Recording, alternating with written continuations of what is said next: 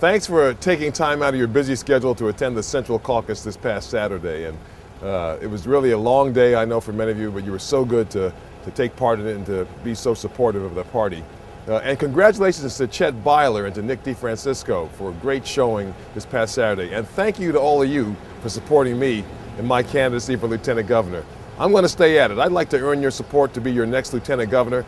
And I'm going to, this week, be visiting counties all around Pennsylvania, especially in the Northeast. So stay tuned. We'll be in touch. God bless.